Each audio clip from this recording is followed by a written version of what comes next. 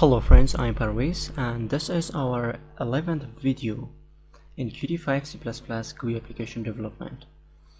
In the previous video we have learned how you can create a combo box. In this video I'm going to show you how you can create list widgets in Qt5. So I'm going to create a new file or project, Qt5 Application, and I'm going to write list widget. Click on next. Next I need a queue dialog. Click next and finish. Okay, now this is our project. We have our header files, we have our cpp files, and also this is our main.cpp, and we have dialog.ui. This is our main user interface that we are going to add our widgets. Okay, now in here you can search for list widget. This is list widget, and you can simply drag and drop in here. Now after this, how you can add this is our window, how you can add items to this list widget. There are two types. The first type is you can simply right click and edit item. Now in here you can click on plus button and you can add, for example, Python, C++, Java, C#, Ruby, PHP. Okay, and you can simply click on OK. Now you can see we have our these items in here. Let me run this. This is the first way. The second way is that you can use C++ code and you can add your items to your list widget. Okay, now this is our items in our list widget. Okay, now let me remove these items. Now I'm going to open my cpp file dialog.cpp, and in the constructor first I'm going to create a qstring list, qstring list, and I'm going to call it language, and I want to add some language, for example C++, Python, C#, Java, Ruby, and PHP. Okay, like this. Now I'm going to create a for each loop for each, and qstring item in language, like this. Now you can simply if you see our list widget name is list widget. Now I'm going to get this UI list widget at item, and I'm going to add the item. Now if I run this, you can see that I have these items in my list widget. Now it's running, and yeah, you can see now I have these C++, Python, Java, Ruby, and PHP. Now I'm going to make it a little complex, so I need to add 3 push buttons in here. The first one, the second one, and the third one. Now let me change the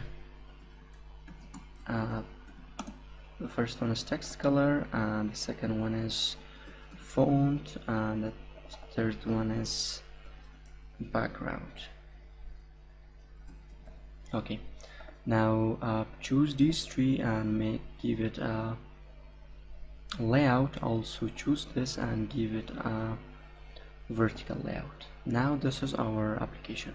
Now I'm going to open my dialog.cpp. Okay, first I'm going to right click on this first button, and I'm going to go to slot and choose click on OK. Now in here The first thing I need, I'm going to create a QListWidget item, QListWidget item, and I'm going to call it item UI ListWidget, and I'm going to take the current item like this. I'm going to take the current item from the list widget and save it in my item. Now you can do some cool stuff with this. The first, I'm going to change my list widget text color. For this, you can simply, in here you can item, set text color, and Qt rate. Okay, let me run this and check this. Now it's running.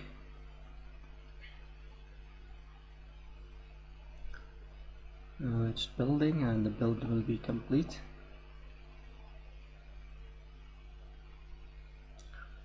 And it take some time. Yeah, now it's completed. This is our application. You can see now I can make it smaller, and I have a scroll bar in here. Now if I choose a language, for example Python, and click on text color, you can see now the color is red. And if I click on this text color, you can see it is red. Now another one, let me change the font. You can click on font and go to slot, clicked. Now in here, first you need to create a font, not tont, font, and now in here it needs, the first one is the type. I'm going to give it times. The size, I'm going to give it 15, and it should be font and bold. Okay, now I have created my font, and after this I'm going to like this. You can just copy this and QListWidget item and paste it in here. Now I'm going to item, set font, and font. Now let me run this. It will be run, and also I'm going to click on background and go to slot, clicked.